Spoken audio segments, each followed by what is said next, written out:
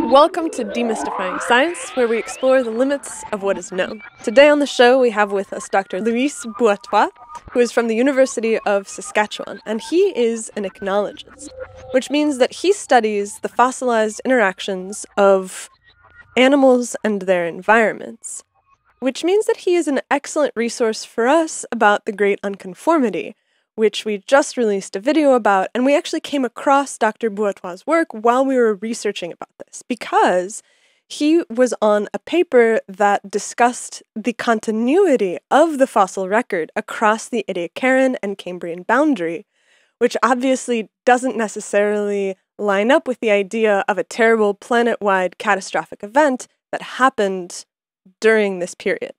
And so we have him here today to tell us a little bit more about what the Earth was like at this great juncture, and to even tell us a little bit more about the juncture, because he himself has studied the planetary nature of the Great Unconformity. So welcome, Dr. Buatois.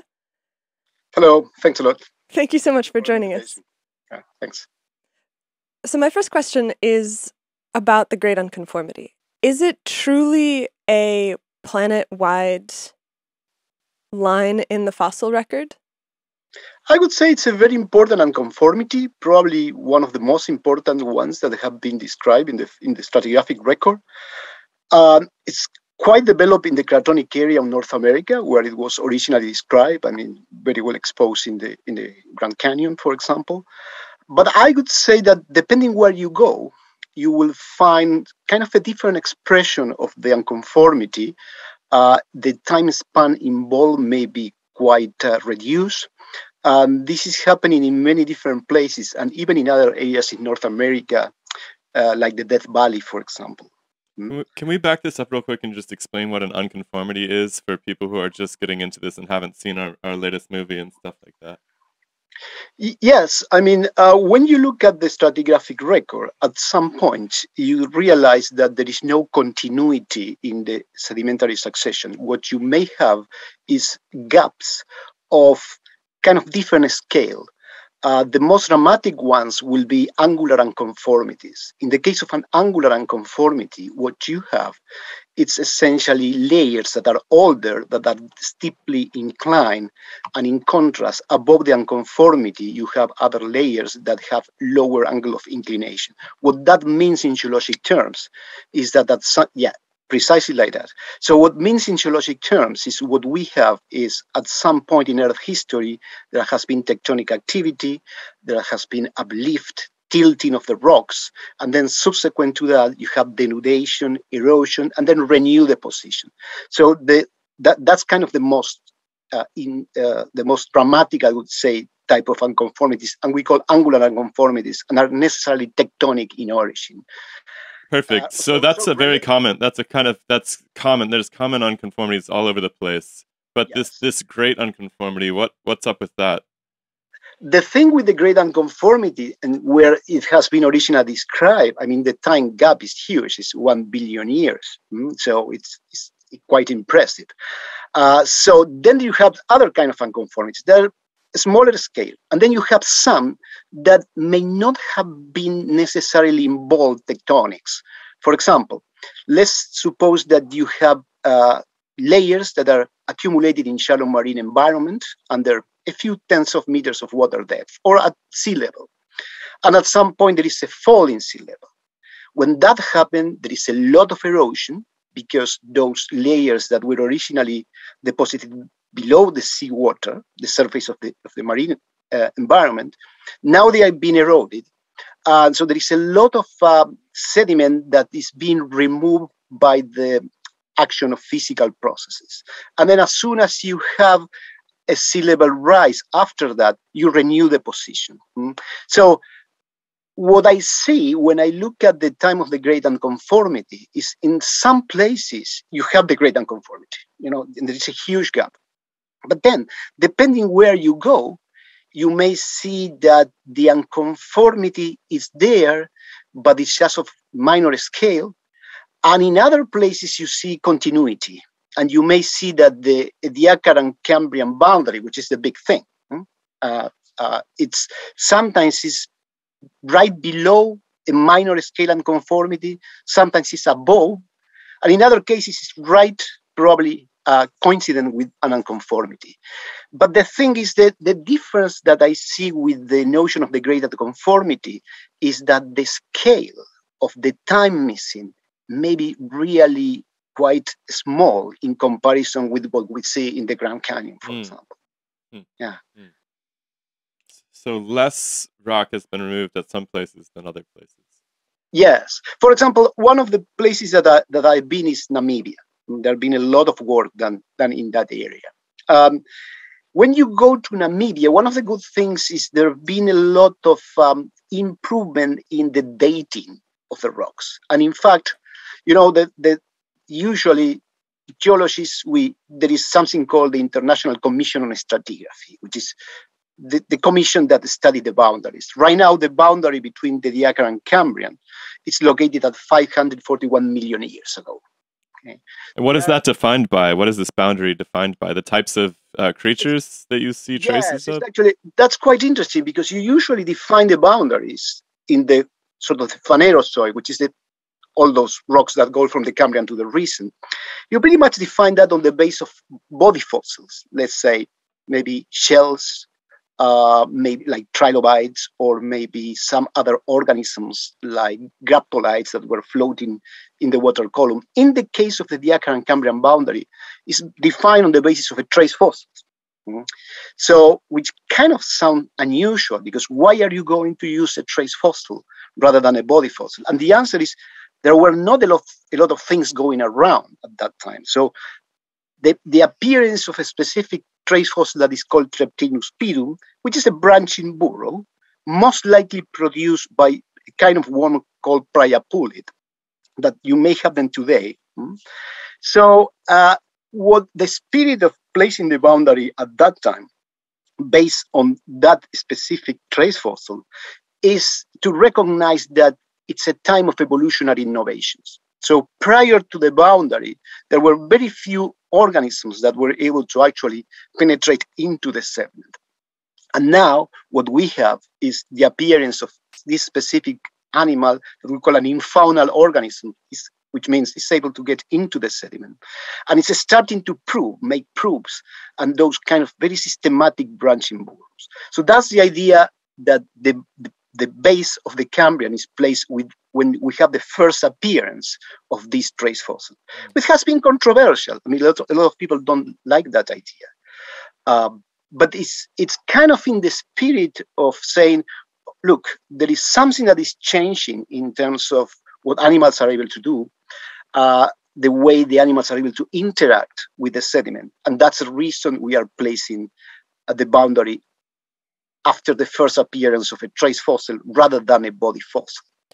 But it's not that there weren't organisms on the planet before this. It's just that there's some sort of shift in the way that the organisms are interacting with their environment. Yeah, that's a very good point. If you go and you take a look at the Ediacaran, particularly the last several million years of Ediacaran, what we usually call the terminal Ediacaran, I mean, clearly there were other animals that were making trace fossils, and you see them. But they tend to be rather superficial. So what you see is surfaces that have been stabilized by microbial activity, and then you see tiny animals moving at the surface or a little bit below the surface, doing those little trails that we call grazing trails. They are feeding and moving. They were probably feeding from the microbial mat. These changes, okay, they are kind of gradual, because even in Namibia, when you go and you look at the last million years or so before the boundary, you start seeing animals that are pretty much more modern in their appearance in terms of the trace fossils that they produce. So that's one of the complications for the boundary. And is the idea that their bodies had to have changed in some radical way to allow them to penetrate to these greater depths? Or the environment changed around them in such a way that the stuff at the bottom of the ocean was different? Like, what is the... Yeah, that's a big point. I mean, what's coming first? And here is the whole discussion on the origin of the Cambrian explosion. that there have been two sets of interpretations. One is environmental, so something changed in the environment, so this happened. The other is more intrinsic. So there is something going on in terms of development of organisms that produce that change. So in one case, it's extrinsic, it's the environment that is producing something. In the other case, it's something that is specific of the organisms. So, and what are those factors? Like, what would change in the organism to allow it to dig deeper, and what would change in the environment to allow it to? It's I would say it's the development of some sort of internal cavity that allow the animal to penetrate into the substrate. And they are kind of different. If you think environmental triggers of that, oxygen is one classic candidate. So there has been an increase in oxygenation. So this is considered by the end of the diagram, and this has considered to enable organisms to develop. It's considered like one of the factors that may have not trigger the Cambrian explosion, because it's not as simple as that. There is not cause-effect relationship. There is a multiplicity of factors, but at least have provided the adequate environmental conditions for animals to be able to actually start burrowing down. But from what I understand, though, the types of body plans and the appearance of the animals across this boundary is pretty radically different before and after. So when you look at these fossils, do you see a sort of a reasonable progression where you're like, okay, so at this point they looked like this, and then they shifted to look like this, and then they shifted a little bit more, and we have this very, very gradual change? Or does it appear more as we have a bin of creatures that look one way and then they look totally different on the other side of the boundary? Yeah, that's a very good point, because I mean, one of the things that happened is, let's think in terms of what actually the original meaning of the Cambrian explosion is, and has been defined based on body fossils. So pretty much what happened is at some point, not precisely at the boundary between the Diacan and the Cambrian, but a little bit later during the early Cambrian, what we may say the second half of the early Cambrian. When at that point, what we see is the appearance of shells, body fossils. So, and also soft-bodied organisms of exceptional preservation, they would call it Burgess shale type. But then the idea of the Cambrian explosion is directly associated with body fossils, not with trace fossils. And that explosion in body fossils is taking place during the second half of the early Cambrian. And then it continued. I mean, Burgess shale is middle Cambrian in age, the precise locality in the Canadian Rockies. But the interesting point is what happened when you look at the trace fossils. And the trace fossils are quite interesting in that regard, because there is a continuity. You have a record that goes all the way from the second half of the Diacaran all the way into the second half of the early Cambrian, if you wish. So there is some time in between the last occurrences of Ediacaran body fossils and the early occurrences of Cambrian body fossils. There is a gap, which is a kind of interesting gap, some 20 million years or something, that you don't actually have body fossils, but you do have the trace fossils. So that sort of progression, it's when you look at the trace fossils, you see a little bit of that progression. Because, for example, let's have a specific case, Treptichnus. Okay, we know what we call Treptichnus pedum appears for the first time at the base of the Cambrian. Okay? However, when you start looking at the terminal Ediacaran, you look at the rocks and you see little proofs getting into the sediment, certain sort of branches that are not as sophisticated as the ones that are associated with Treptichnus pedum, but you have them. So you know there is an animal that is burrowing and producing some trace fossils that are on the way of becoming Treptichnus pedum. Then there is another interesting trace, is less well known than Treptichnus pedum, that is called Samignites. Samignites is not a branching burrow, it's kind of a trail, it's within the sediment, It's horizontal, and it has some very specific backfill, and it's large. It's really large. They may be a couple of centimeters wide, which is quite impressive. So that's quite common in the early Cambrian. Well, if you go to Namibia and you look at some of the rocks right before the boundary, you see a trace fossil that has some similarities with Samignites. We call it Parasamignites in an early paper, because it wasn't precisely identical to Samignites. It was something different. So you get this continuity. Okay, and that's what we like to call the roots of the Cambrian explosion.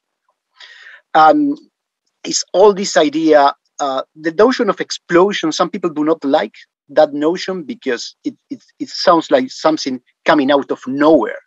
So it's this idea of the fuse, which was the fuse for the explosion. But if the worms are continuous across, so if these burrows are continuous across the boundary, and you see sort of a gradual transition from one to another, but then you have this other body plan and the hard bodies that arise.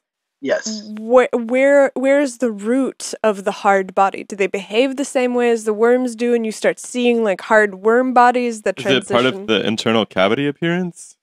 Yeah. Well, for example, there is one nice example of a group of animals that you find in as body fossil and as trace fossils, and those are trilobites. Trilobites, they are really very common since the second half of the late half of the early Cambrian. They become increasingly common. They dominate Cambrian seas, they dominate Ordovician seas, and they produce specific type of trace fossils. When they move into the sediment, they move their legs, so they are scratching the surface, and they produce some trace fossils that are called Cruciana.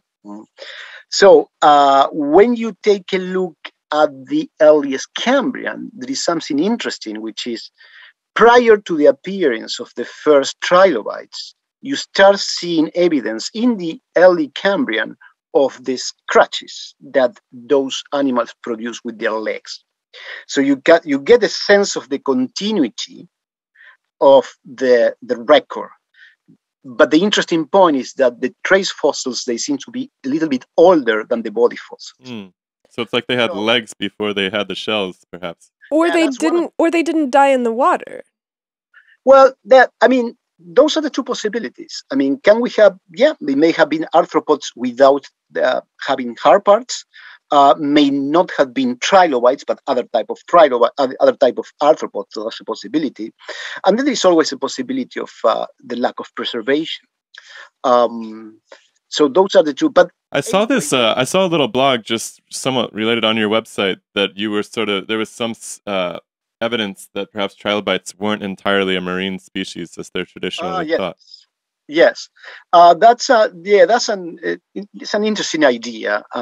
What we did is we did field work in Northwest Argentina. There, what you have is a series of estuarine deposits. And when you do you look at the paleoenvironments, you look at the different layers of rocks, and you try to make an environmental interpretation, then you get more or less a sense of where you are in the system. Is it in the outer part of the estuary? Is it in the middle part? Is it in the inner part? And why is this important? Because the stress factors are completely different. For an animal to live in the outermost part of an estuary, well, it's almost normal marine salinity conditions. But if you have to move upstream, you have to deal with an increase in salinity stress because the water gets fresher and fresher. So it's no normal marine anymore. It gets brackish water. So what we know this is because we have several of those formations of estuaries, at least 4, that if you move, and these are younger rocks, are late Cambrian all the way into the middle Ordovician. So we are moving a little bit further in time, closer to the present. So we know that trilobites were able to explore progressively more inland positions. Freshwater, we don't have any evidence of freshwater. What we do think is that they were able to tolerate increasingly brackish conditions. So they were moving upstream. Probably they were not living there. They were exploring and going back. into the open sea. But the interesting point of that is that it's showing you that some animals that are, in this case, they are the archetypal animals of the Cambrian explosion. They were able to colonize environments that were not strictly fully marine. So it gives you an idea of expansion of the Cambrian explosion, which is another interesting topic, because for the most part, we know it was happening in shallow waters.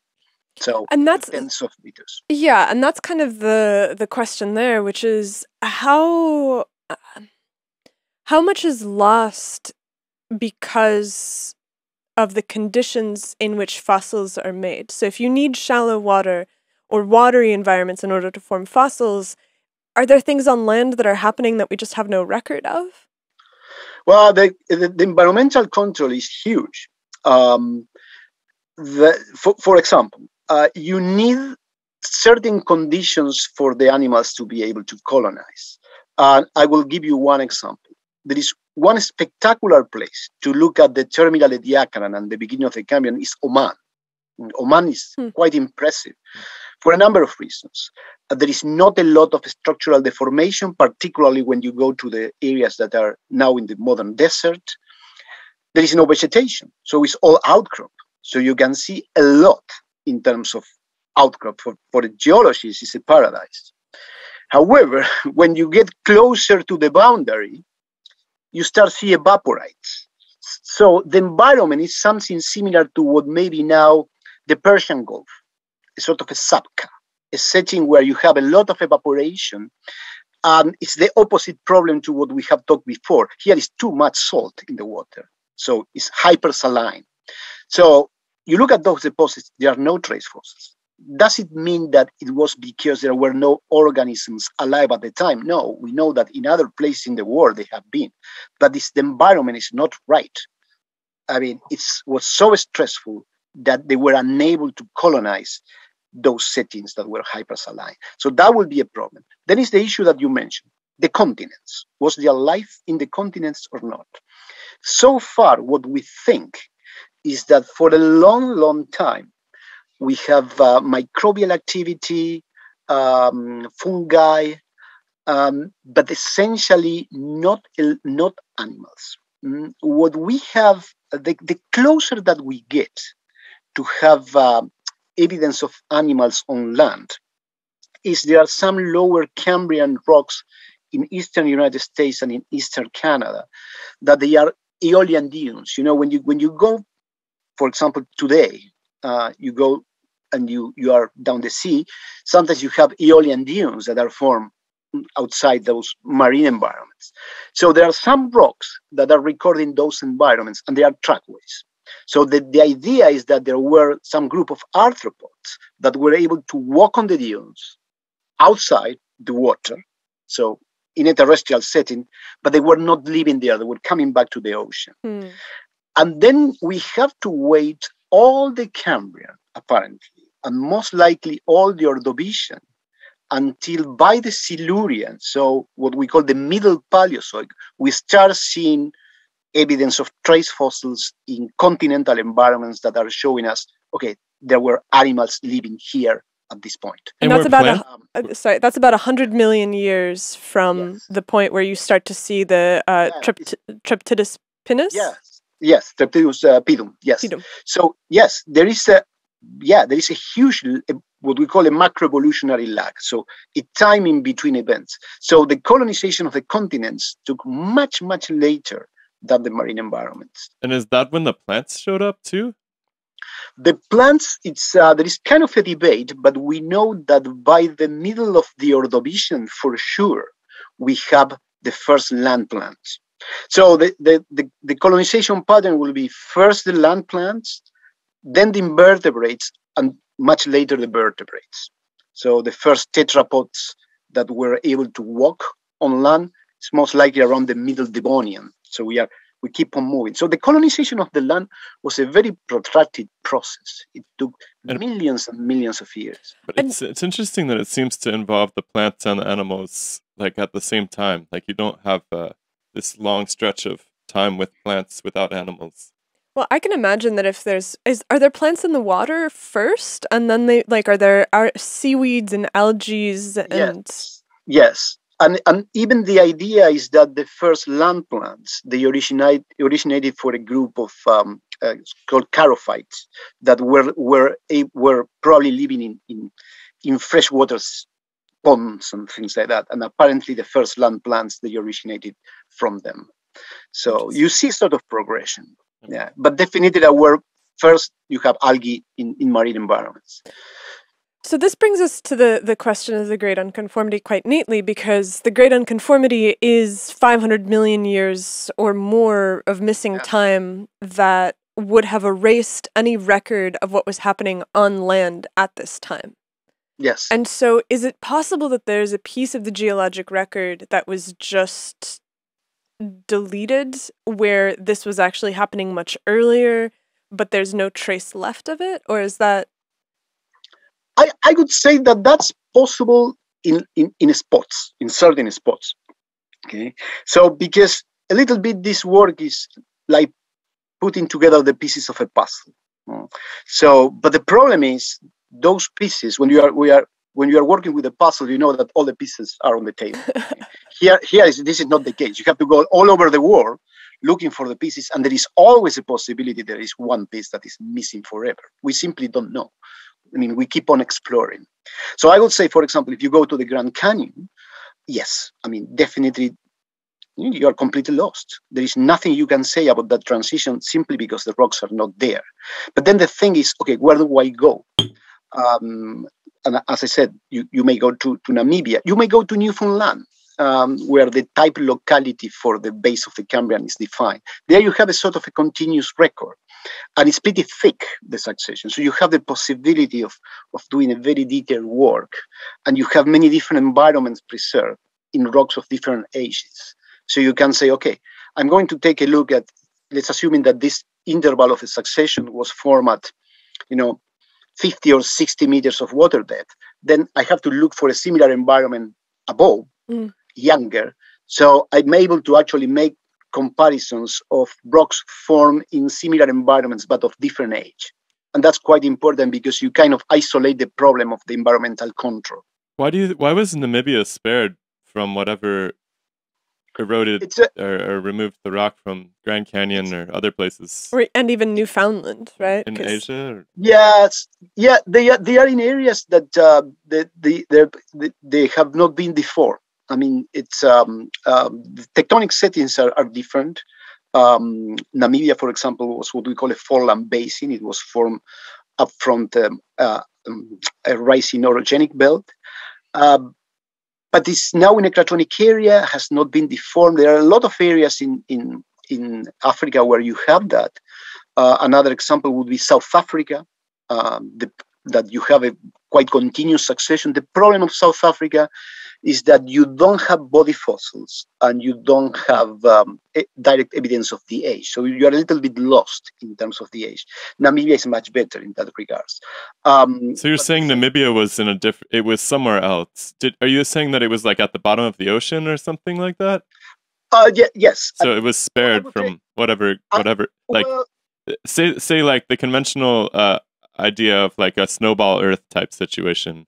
Would Namibia have been spared from that because it was at such low elevation or something? Or? No, actually, it's quite interesting because Namibia has excellent records of the snowball Earth deposits. And actually was one of the classic localities where you have spectacular diamictites. I mean, those rocks, those very coarse-grained rocks, poorly sorted with sort of the muddy matrix that they are showing you that they were transported by glaciers, the kind of things that you look when you look at the last age in the Pleistocene. So there are spectacular outcrops of that that mark a period called the Cryogenian, which is the one right below the Ediacara. Mm-hmm. So actually, it's one of the localities where you see that. Oman has an impressive record of the snowball Earth deposits. I remember I was there with a group of people. We were standing at the top of the mountain in one of the areas of the Oman mountains, and you look below, and all the slope you see hundreds and hundreds of meters of glacial deposits that are cryogenian age. So quite impressive, the scale of that. And on top of that, you get the diagram. But that's the interesting thing about the cryogenian, is that it precedes the ediacaran. And so if you look at something like the so for me it seems like the snowball Earth that happened during the cryogenian is not at the right time for the ediacaran Cambrian boundary to be erased. It happened previously, and it's previous. Yes. It's previous, because what you have is that the end of the cryogenian is 635 million years. So that will be the cryogenian ediacaran boundary. But for example, if you think in terms of the Grand Canyon, I mean, the rocks of the time of the snowball Earth are gone as well, because there is a lot of missing time there. But it's an event that is preceding the ediacaran. And actually, if you look at the sort of the stratigraphy, it's cryogenian, ediacaran on top. And then you have problems, obviously, to make finer grain subdivisions, because you don't have a lot of fossils. So that's one of the problems, for example, to make subdivisions in the ediacaran, to get a more precise temporal framework. But it's prior to the rise of the ediacaran biota, which the oldest representatives of the ediacaran body fossils, which are still of uncertain affinities in terms of what they are, you have them in Newfoundland. And in Newfoundland, you can actually walk from areas where you have deposits with the oldest ediacaran, and even you have areas where you have evidence of the snowball Earth, and then you can start walking stratigraphically up into what they are kind of some of the oldest ediacaran rocks, and you start seeing the appearance of body fossils, culminating in that classic place that is called Mistaken Point, where it's a spectacular series of surfaces that they have preserved fantastic body fossils. They have really studied with a lot. They have been studied with a lot of detail. So that will be what's coming after the snowball Earth. But the great unconformity is, so if you were to go and look at the pop science presentations on the great unconformity, it's linked directly to snowball Earth, and it doesn't totally make sense because the missing time extends, like you said, it does extend into the snowball Earth period, but it continues far beyond that by almost like 100 million years. At least in the Grand Canyon. I don't know how it is in other places. 1,000. Yes, but then, and it's even it gets even there, even times of a gap that it goes all the way into the Cambrian, because there are some areas where you have late Cambrian deposits on top of the unconformity.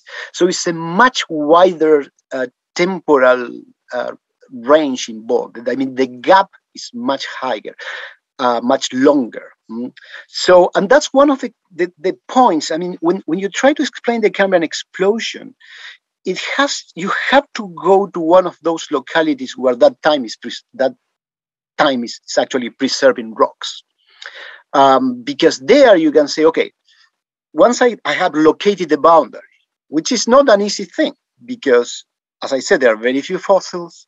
You relied on a trace fossils. There are some localities with dates, with absolute dates, some localities that do not have dates. But once you have located that, then you do a much more detailed scale stratigraphy. For example, again, if we think in terms of Namibia, there is an unconformity, which is apparently, there is still an argument, but there is apparently above the ediacaran Cambrian boundary. For a long time, it was considered that it was at the boundary itself. Now we think it was probably above, and it's actually two unconformities.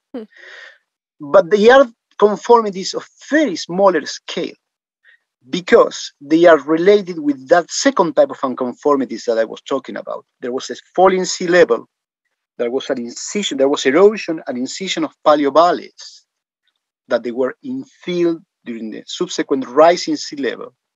And that actually happened twice. If you go there, you walk stratigraphically up section, and at some point you cross the boundary, and at some point you see one of those valleys is in fill and another one.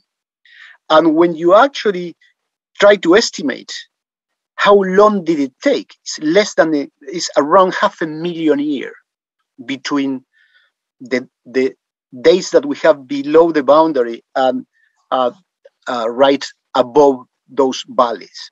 So those are unconformities that are of much smaller temporal scale, and they have a different origin. So the good thing for someone who is trying to provide some sort of reconstruction of those environments is that, well, those are the places where you have a more continuous record. So you can go there and actually do a very detailed analysis, layer by layer. You try to search for body fossils, try to search for trace fossils, and then you get a much better idea of the chronology of events, which is one of the big things. Because, I mean, one of the first things that you need to get right, or as right as possible, is the chronology. What's happened first? What's coming next? That was actually my question. So you said something very interesting about that you have absolute dates for not that many of these layers. So it's not like you can show up and just collect samples from each layer and date it. Why is that? Because you need a specific type of deposits to be able to do that. What it's basically doing, you need some ash layers, some volcanic eruptions. There you have zircons that you can actually date. And there is a lot of work done by geochronologists. So, but for example, if you think Newfoundland in the area of the Precambrian-Cambrian boundary, we don't have absolute dates, and that has always been an issue. So the boundary is placed on the appearance of Treptichnus pedum. Why in Namibia you have those dates? So, but actually there are many places in the world that you don't have precise dating of the rocks, and this is a big problem. And if you don't get the right rocks, well, probably we will not be able to date those, at least with the available techniques that we have right now. So it's introducing a second problem: is how do we work? I mean, you go to a place and you do that detailed analysis, but at some point you need to establish a correlation between what you see there with another place in the world. And when you don't have those absolute dates, it's really difficult to do the correlation. And that's the reason there's been so much controversy about using Treptichnus pedum, because some people would say, well, there are issues with that. It may be controlled by phases and all that. But actually, does Treptichnus pedum arise all over the world? Yeah, it's quite. I tend to like the idea of having it in the fossil index for the boundary, for a number of reasons. You have it in many different places. You have it, for example, in Newfoundland, in Western United States. It's in South Africa, Namibia, China, Mongolia. So it's. How's that possible? It's a very rapid. That's quite impressive. It's very rapid. It's sort of cosmopolitan form, but it moved really very rapid. And the other thing is, although people say, well, trace fossils, they are constrained by the type of environment. They are not in any different environment. Well, what I have seen and the work that we have done, we are showing that, when you are looking into shallow water, which is what we are talking about, because in the deep seas, it's very difficult. You have deep marine rocks of that age, they are very difficult to find fossils. When you look at shallow marine environments, Treptichnus pedum is present all across the depositional profile, even in some areas that are intertidal between the low and high tide rocks that were formed in those environments. It's preserved, so it had a very high environmental tolerance, which it's very good. It's a very good thing for index fossils, because what you need is a kind of fossil that is going to have a global distribution and it's not going to be extremely restricted to a specific environment. Do you think that the burrow, do you think that the creature that created the burrow was the same in each place? It was lots of different creatures that created the same burrow. Yeah, it's a good point, and we always struggle with that. What I would say is it's a group of animals, most likely priapulid worms, that evolved very rapidly at that time. They have a very global distribution. We cannot say, okay, it's just one species or more than one species, but definitely what we may say is a group of phylogenetically related creatures. Mm-hmm. So, and that's a reason you have them all over. Mm-hmm. It's not probably that it's one type of organism that is doing it, one species of reptile. No, it's probably more than one species, but they are all related. And go ahead. I'm going to go back to nonconformity. I wanted to as well. Yeah, go for it. I'm still trying to understand, from your perspective, what happened if the great unconformity is found around the world, but it's spared in certain locations. I'm not sure why those locations were spared yet, unless they're at the bottom of the ocean. And I got sort of sidetracked about the snowball Earth, which it turns out is not even related to the great unconformity. And so now I'm back. It's presented as being related, but... So we just released a movie. I don't know if you had a chance to see it, but we basically... Yeah, I took a look. So we propose all these sort of far out possibilities for what erased this rock. How do you think that the same processes erased the rock around the world, or do you think they were different processes? No, I think it was probably different processes, because I think that what's going on is that what you have is the local tectonics. I mean, you have areas. If you think, for example, today, you go to Eastern North America, Eastern South America is what we consider passive margin. Yeah? So if you go to the Pacific margin, it's what we call an active margin. So there is mountain building, tectonic activity, all sorts of things going on. So what happened with the unconformities, depending where you are in terms of tectonics, the end result is going to be different. So I think that there have been areas where there was probably not significant tectonic activity, and that's the reason you don't see an angular conformity between the Akron and the Cambrian. I understand that, but my question is like, why was there less erosion at some places than other places? The erosion, it's going to be in part related with tectonic uplift. I mean, if you have mountain building, then you will have all the rocks that are moving up because of tectonic uplift, and those are going to work as source rocks for other sediments. So there's going to be a lot of weathering, erosion, and part of that material is going to be distributed into other marine environments. So, but if you are in an area where you don't have tectonic uplift, or what you have is subsidence, which means the bottom of the basin is moving down, is sinking, and then it's creating a lot of accommodation for sediment to get preserved, then the record is going to be different. And I think that what happened with the great unconformity is that when we think in terms of something that is of global scale, we may miss the perspective that, well, it's spectacular when you see in the Grand Canyon, but then you go to other places in the world and you don't really see the same. But you go to other places in the world and you do see the same, right?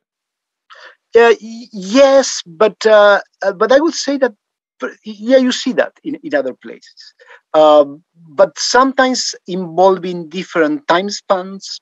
There are examples in areas of China. But then even in the States, I mean, if you go to Death Valley, you get a relatively nice continuous record from the Diacaran to the Cambrian, punctuated by a couple of unconformities, but they are of local scale, and they are related with those times of sea level fall. For example, something that you see very well in Nevada, for example, and in Eastern California, is you move stratigraphically upwards, now within the Cambrian. And you see shallow marine environments, and at some point there are fluvial deposits, fluvial conglomerates resting on top of those marine environments, which means the sea level fall. And this is very similar to what we see in Namibia. So you get, when you look at the specific spots, there is a lot of variability, a lot of variability. Another example, in China, in southern China, in Yunnan province, there is a very well-known succession that you have the Ediacaran and Cambrian, and there you have carbonates. And what happened with carbonates is that when there is a sea level fall, or there is a lot of dissolution of the carbonate material, that's a reason you have plenty of caves in terrains that are made of carbonates. So depending on the dating that has been done, which is essentially based on fossils, the surface that is the potential candidate for the Ediacaran Cambrian there, it's a surface that has been affected by karst, that dissolution of carbonates. So we know that it was subaerial exposed, that the sequence that was marine, at some point there was a sea level fall, there was dissolution of the carbonates, formation of karst, and then a transgression on top. But again, when you look at the ages, here we are talking about times that you may solve at the scale of 1 million years, in contrast to the great unconformity. And that's what I was going to ask, which is that a lot of these, you talk about the sea level rise and fall in Namibia, you have these fluvial deposits that are above marine deposits. There's lots of places where there's unconformities, and it's imaginable that you lose some number of millions of years. But when you get up to the degree that you're losing 1,000 million years, it begins to be something that's hard to imagine as not being an enormous catastrophic event. But you seem to think that it's not necessarily a catastrophic event and more just sort of the normal process of erosion that just in this one place happens to take down a mountain range. Yeah, I would tend to think that you can explain that by regional tectonics. And the thing with the notion of catastrophic event, or things that are kind of unactualistic, that in the sense that you cannot apply the principle that says the present is the key to the past.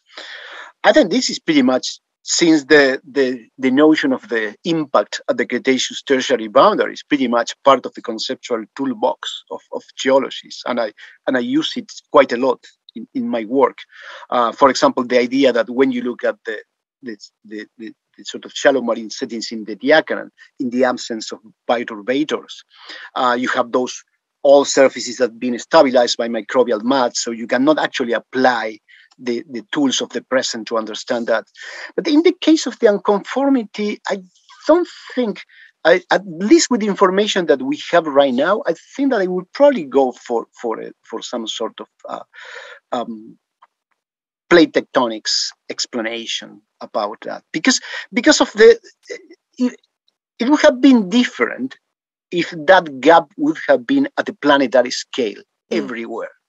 But because it's not, I would tend to think, okay, it's probably you have to look at different tectonic contexts, and depending where you are, you will have time missing. In this case, but you do have it at several places, right?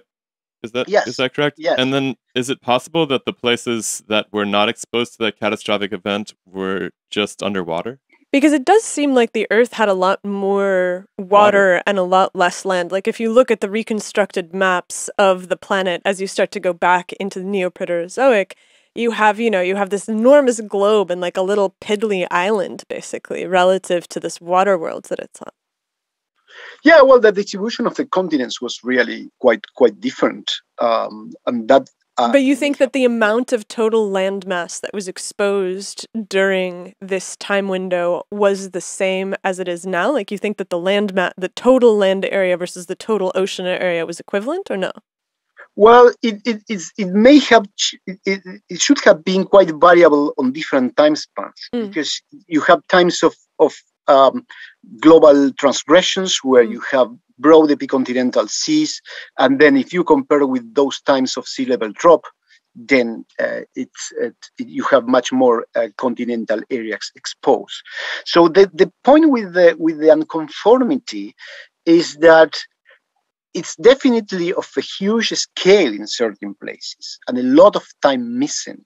So the key point will be, okay, why do we have, from a tectonics perspective, okay, we should have had that area as subarea exposed for long periods of times, or what we have had is a series of events of uplift and subsidence that we don't have that record preserved in that area. We also don't see any events happening right now where something like the Himalayan mountains is getting leveled by erosion, right? Because the Himalayas are growing, as far as I can tell.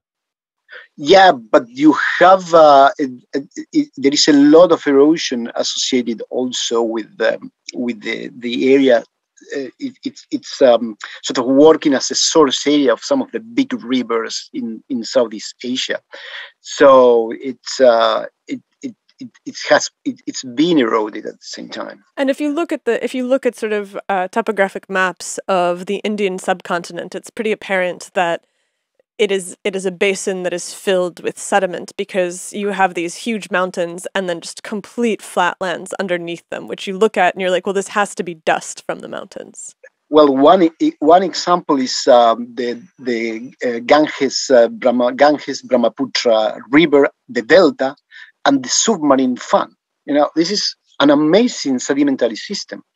All the rivers that are coming out from the Himalayas, I mean, they're forming this delta in the Bay of Bengal. Connected to that, there is an incised canyon that is connecting the delta with the submarine fan at hundreds of meters of water depth, and is transporting huge amount of sediment into the deep sea. So in a way, you can establish a connection between what's going on in the Himalayas with something with sediment that is ending at hundreds of meters of water depth in the Indian Ocean. And the scale of those systems they are absolutely huge. When you look at the Indian subcontinent, and then you look at the map, you look at the subsurface map of those submarine fans in the Indian Ocean, it's really shocking. You get a sense of the size of those systems. And the interesting thing is that because each of these systems has their own context. In the case of these submarine fans, the canyon is not far away from the shoreline. It's actually the head of the submarine canyon is at the sort of the delta front, the sort of the mouth of the Ganges Brahmaputra delta. So the material is coming, keeps on coming. And so would you have a similar submarine fan for the Colorado River? So as far as I understand about the formation of the West Coast, you have the Pacific Plate, which is being subducted, and it's the action of the subduction is kind of scraping stuff off of the bottom of the Pacific Plate, and it's adding it to the West Coast margin of North America. Yes. And so if you have the Grand Canyon that is formed, and the great unconformity inside the Grand Canyon that's formed through this erosional event of just tectonic uplift leading to mountains which get chewed up, you would expect to find the submarine fan somewhere. Has it been located? Well, imagine that because of the age of the rocks that we have now in the Pacific Ocean, it would have been impossible to find a record of that. It should have been there at that time. But even with cores, even with like taking rock cores and looking to see how it's distributed through mountains, you wouldn't be able to find it? No, because all that has been consumed in the subduction zone. But it should be scraped up onto the western margin of the United States. So you should be able to go to a place like Death Valley and be like, oh well, look, because I mean, it's not like it's this like huge gap that the plate is just kind of like falling into, right? Like it's a pretty hefty scrape as far as I can tell. Yeah. And so if you have these two rock layers that are so tightly conjoined that one is getting sucked underneath the other, that if there's a delta fan there, that should end up on the surface somewhere. Yeah, but the point with that it's the deformation involved. I mean, the further you go back in time into these sort of ancient sort of active Martians, the deformation is so intense that you will run into a lot of problems to detect that. And in fact, it's one of the issues with deep marine deposits of that age that you don't have a lot of that. There are some examples of deep marine deposits of Cambrian age. There are some in sort of northwest Canada. There are some in western Argentina, northwest Argentina, I would say, where you get, and they are quite metamorphosed, and they are slates. So they are hard to date, really difficult to date, because there were a lot of organisms living there at that time. So you typically go to a place and you find a series of deformed slates, and you really struggle with that. There is some that we have recognized in a few spots, that they have a very peculiar trace fossil that is called Oldamia, which is quite complex, branching burrows, tiny ones, that they are associated with microbial mats. And those are typical of deep marine Cambrian deposits. You may find them in shallow marine as well, but typical of deep marine. Is it possible, once you have erosion that happens and the rock is weathered, to somehow relate the eroded rock to the parent rock? Or is that once you've basically sliced it off, it's... No, you can. And in fact, there is a lot of work being done right now that they try to look at provenance. So they try to find the source area based on looking at the material, and they use zircons, they use all sorts of materials to do that. It's been quite useful to do tectonic reconstructions. So there is a fair amount of work being done, for example, in Western Canada.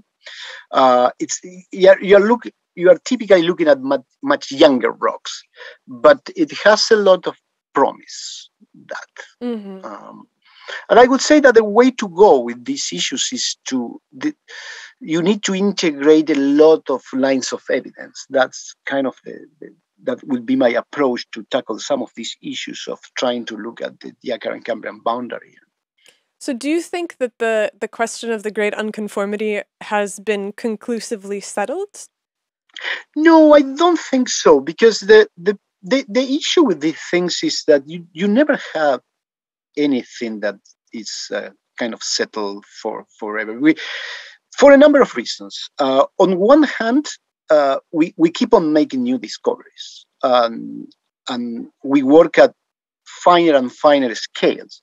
So we will see things that we have not seen before, either because we go back to successions that we have known for several years, but now we go and work with more detail, or because we go to areas that have not been explored. But also, what is important is our conceptual frameworks change completely. So, and one of my favorite examples is mass extinctions, that we briefly touch on that. Because if you think now, for example, we all agree that the largest mass extinction in the history of the Earth was at the end of the Permian. Okay, so some of the estimations, 90% of the species were gone. Well, if you go back in time, 30 years ago, 40 years ago, mass extinctions were not a topic. I mean, this changed essentially with the discovery of with the proposal of the impact for the other extinction, the end Cretaceous one. So our way of thinking about things changed completely. So I would say that why things are not settled? Well, on one hand, there is always data that is lacking. You always think, okay, I will find a place where there is a new fossil that is changing things and is going to change what we know about this topic. And on the other hand, our way of looking at things change.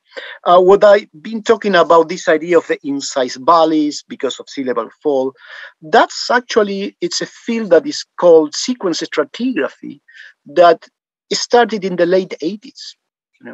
So it started first as seismic stratigraphy in the 70s. Yeah. So those are things. And before that, I mean, we all knew that there were conformities, but we didn't have a very good way of tackling that. So I don't think it's settled by any means. And in the topics, and when you go back in time in things, Precambrian things, there is still a lot of disagreements on things, and a lot of debate and controversies. And sometimes you see, set of hypotheses that goes in one direction, and then at some point they move. Mm-hmm. You see that oscillation. It's not that they do complete cycles every time. There are changes. There is a sort of direction, if you wish, mm-hmm. In terms of our way of understanding things. And that's one of the things that happened with the Diacara and Biota. It was originally they were all considered as all the representatives of modern groups. Then there was this proposal by Dolf Seelacher, a German paleobiologist, who said, look, no, they have nothing to do with modern creatures. They were all related. They're much more related among themselves. And now we are kind of going back to the idea, okay, well, there are some that probably they represent the roots of the explosion. But our understanding is growing in that process, I think. And I think that may end up happening with the great unconformity as well. And what do you imagine, what direction do you imagine that understanding will grow? Do you have a sense of a change that could happen? Yeah, I think that I would think it's kind of the integration of different lines of evidence. So I still see that when you go and do research on certain topics, we still have kind of compartments, If you are a stratigrapher, you go and you look at certain things. If you are a body fossil paleontologist, you look at some things. If you are a trace fossil person, you do your thing. Geochemists, they go, take samples, do a geochemical analysis. We still need to do a fine-grained integration. And in order to be able to do that, people from different fields, they have to go together to the field areas to do a very detailed sampling, because there are things that they should be solved at certain scale.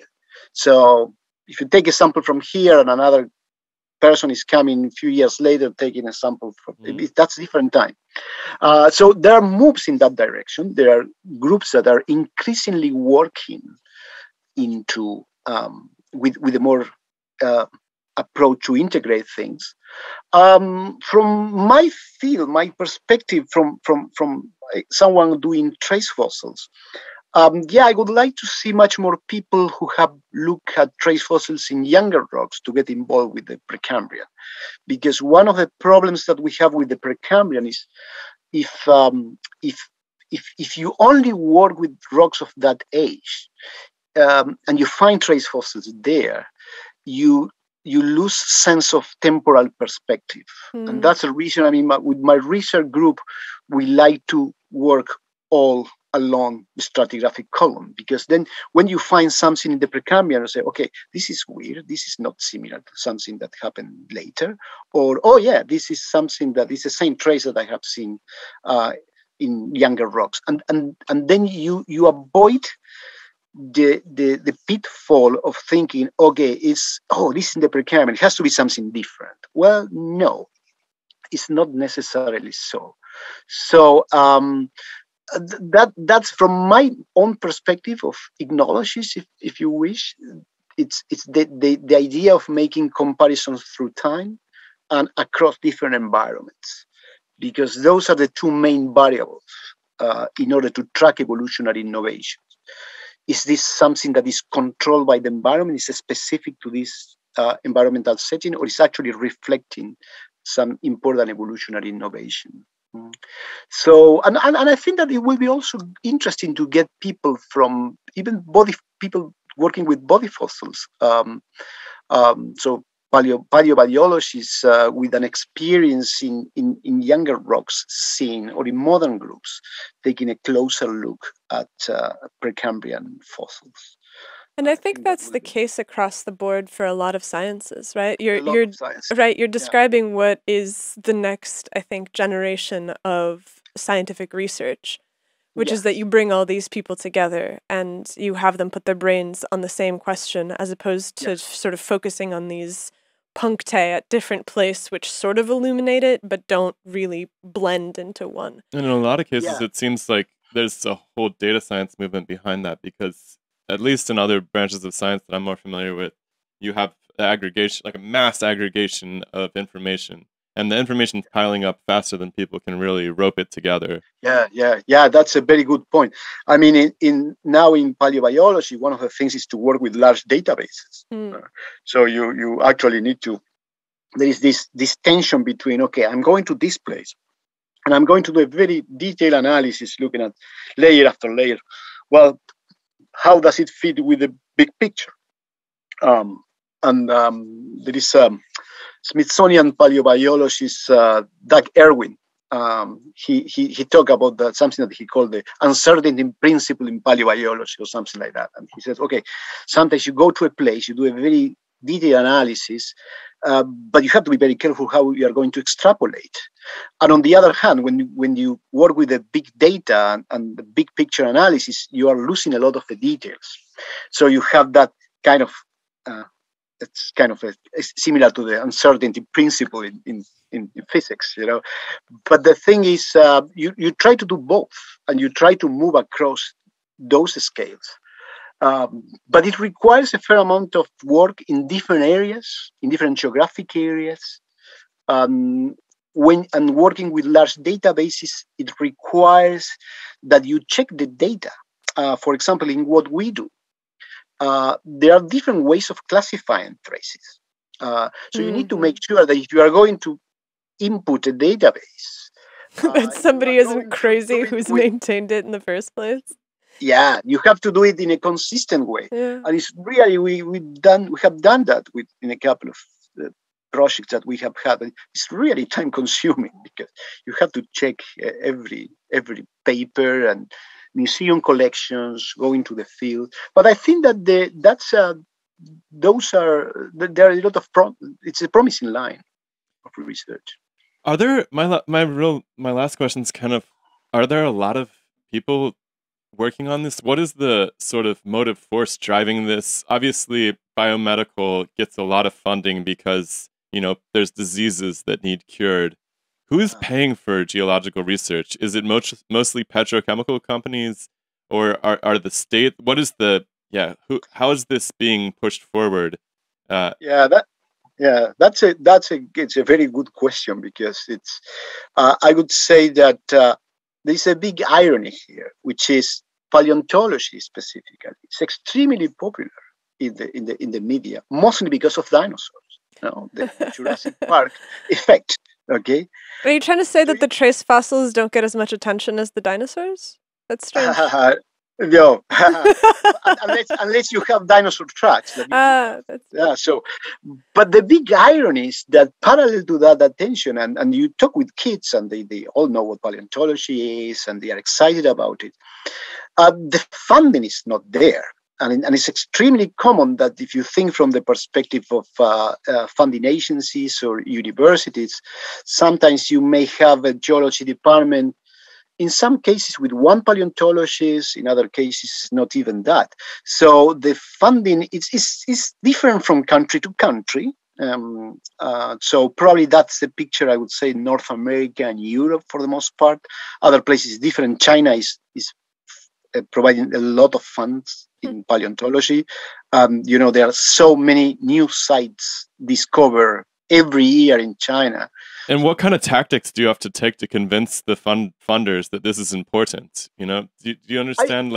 I believe that basic science is valuable just because understanding our world will ultimately lead us to taking better actions in the future. But how do you convince somebody to give you money to find this kind of knowledge about the deep past? Yeah, I would say that we have to exploit the uniqueness of our field, which is the notion of deep time. The fact that when you look at things in the present, we usually think, okay, the present is a key to the past, but actually, any historian will say, okay, if we don't understand the past, it's impossible to understand the present. I mean, and what applies to history in terms of human history, it also applies to natural sciences. And I think that if there is something that geology or paleobiology has to offer, is the perspective of deep past, the deep geologic time. We've been talking today about 1 billion years, or I was saying, okay, this is a smaller scale, it's probably 500,000 years. And that was for me a smaller scale. In connection with that, the notion of our present challenges with climate change. Okay, we have to understand from a deep time perspective as well, extinctions, mass extinctions. If you think that some of the increased temperature because of CO2 in the case of the end Permian mass extinction, or some of the other extinctions that were shortly before and shortly afterwards the end Permian mass extinction, they may work as with a lot of adjustment as good analogs or sources of information to our present challenge. Because we are looking at things from a temporal perspective at a larger scale that we cannot do in the modern. So I think that the field can illuminate on many different issues. We need to be able to explain that because so is the funding mostly government? Is it mostly government funding? Are there climate change consortiums that are funding a lot of this, or? No, the funding agencies is, for example, in Canada, it's NSERC. It's the Research Council, the Canadian Research Council is funding a lot. It's like a basic science foundation of some sort? Basic science, and it has changed through time, the priorities. But I would say that a lot of what is being done, most of what is being done in paleobiology, it's funded by NSERC in Canada. In the US will be the National Science Foundation, but then there are programs by NASA. For like astrobiology, the astrobiology program, which has some connections with Precambrian issues. Then historically, a lot of geologists, particularly those working with sedimentary rocks, they've been employed by the petroleum industry. I mean, that has been the history of sedimentary rocks and sedimentology. But now it's the situation that has changed completely. Yeah, it's not looking too bright. No, it's clearly it's not. So, but on the other hand, there are resources that we have to use, starting with water, that are preserved in sedimentary rocks. So there is always an applied side for those doing sedimentology. Are you planning on applying for a geology grant? Or I'm very interested in like how humans pick what to spend their scientific money on, because obviously like anybody who can immediately instrumentalize some knowledge, like say a pharmaceutical company or a rocket company or something like that, they're probably going to be able to lobby and drive the research money over in that direction a little bit better than somebody who's like, well, it's just important because we got to know how things went down in order to not screw up the next time around, and no, you're totally right. I mean, and the big money is in terms of funding, it's in other fields. And that's also something that play a role in terms of priorities, because institutions, they like to get big grants. They are scientists getting big grants. So, and in that sense, what we do is we work with much less funding. And it helps me understand the monolithic focus on climate change in global politics and media too a little bit better, because this is the closest thing, climate change is the closest thing to a pandemic that the geologists have, or natural scientists, or like natural historians, people who are looking at the deep past. Like the closest thing to a pandemic in the sense of a single unifying rallying cry? Exactly. Yeah. I think it's a very good analogy. I mean, because it's a huge challenge, and it's the pandemic multiplied, to another order of magnitude in a way. It's and you get actually kind of shocked that it's not in the media even more. I mean, we are kind of not talking about that.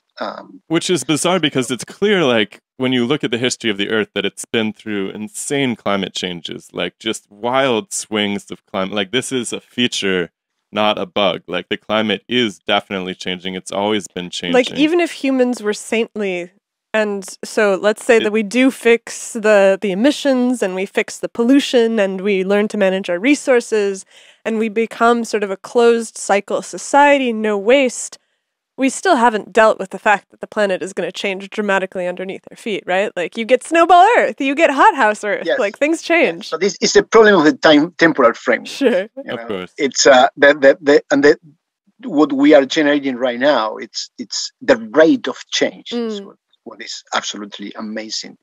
Because even in the mass extinctions, when we talk about rapid mass extinctions, they are of temporal frameworks that are much, much higher than what we see right now in terms of the climate change that we are experiencing already. And the way this is changing, because, I mean, if some decades ago we were talking about, okay, future generations, you know, it was kind of in the long run. Now not anymore. I mean, this is right here. I mean, the rivers are emptied of fish and the oceans are sick, and it's like, you listen to accounts of, we live in the Pacific Northwest, and so I was reading Lewis and Clark's accounts of coming down the Columbia. And, you know, the stories that they tell of the fish runs and the way that the rivers are alive. You go to the rivers now and you're like, well, there's a murky pool of water with some scum floating on it. I guess that's alive. Yes. And so it's like, I think that what you're saying is that if you look in the geologic record, there's, you know, tens of thousands of years over the course of which things disappear. The idea that things disappear over 200 years is insane. That's what is extremely scary. This is one of the lessons that I think we may get. The second one is the problem of the feedbacks, you know, the self-propagating mechanisms. You go to study some of the mass extinctions and you realize, okay, there was a volcanic eruption that triggered certain change, and that in terms amplify the effects, and at some point you get some of those spillover points beyond which the system is acting in a completely crazy way, and you cannot predict what's going to happen after those inflection points. And I think that that's also something that the temporal perspective of geology can provide us. This issue of feedbacks. And when you think, okay, in what happened in Western Canada this year, the issue of the heat dome last summer, which is apparently, I mean, it's not my field, but apparently based on what I have read, cannot be explained based on modern climatic models. These kind of things. Okay, what happened when we move into a time or a stage that we cannot explain based on or predict based on the present models. And I use a lot as analogy, actually, what happened during the Precambrian-Cambrian transition. Because Dolph Seilacher, the same German scientist that I mentioned for the idea on the affinities of the diagram biota, he has a very useful concept that is called the agronomic revolution. Okay? And the agronomic revolution, he's making an analogy with changes related with plugging in agriculture. And he's saying, okay, if you look at the diagram and you have those microbial mats sealing the surface of the sediment from the water column, and then you move into the Cambrian, animals start to burrow down. That's kind of the analogy with the plugging of the sediment. That's what we call the agronomic revolution, and it's creating a whole new world. And my analogy, if you go back in time and they are standing in shallow water in the diagram, and you look at the substrate, you would be unable to predict what's coming next, because what happened is actually a spillover point, a point in history where the interactions change, the rules change completely, and you move into. It's not that there are simply innovations; it's that you move into a different world. And that's kind of and that's the wild thing about living in a time where the models shift, where it's we as scientists, I think we spend a lot of time building models, and we look at this window of the world and we put something together and we say that this is going to have predictive power, but that predictive power is only possible if you have parameterized it correctly, and you cannot parameterize it correctly if your parameters are going to change massively over the course of a relatively small window. And they start to interact among themselves, and they move into a completely new stage. So I use a lot in class the agronomic revolution as an analogy for the anthropos, which may come out of weird because, let's say you are doing a class lecture on the Anthropocene and suddenly you go back to the Precambrian Cambrian boundary. But it actually works pretty well. Very cool. Because if you think, for example, trailing of the ocean by the fishing industry, okay, well, it's what we are doing with the bottom of the oceans is what animals did during the Diacaran Cambrian transition hundreds of millions of years ago. And we are changing completely the dynamics of the sediment and the ecosystems by doing that. And on top of that, if we move into really deep water ecosystems, because everything is a slow pace, it takes much more time to recover. So it's quite complicated.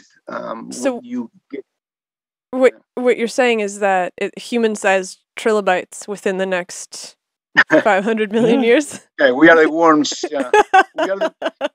We like to say that we are the bioturbators. Yeah, that's the one of the things that we like to say in our research group. Oh, this has been very fascinating. Thank you. No, thank you for having me. It was great to be able to share a little bit what we do. Yeah, I think it's super valuable, and I really look forward to the evolution of our understanding about the deep past, because a lot of things are making more sense, but there's still so many pieces that just don't add up to me, and so I'll be very curious how the I completely agree. All right, well, thank you so much, Dr. Buatois. It's been really fun to talk to you. Thanks a lot.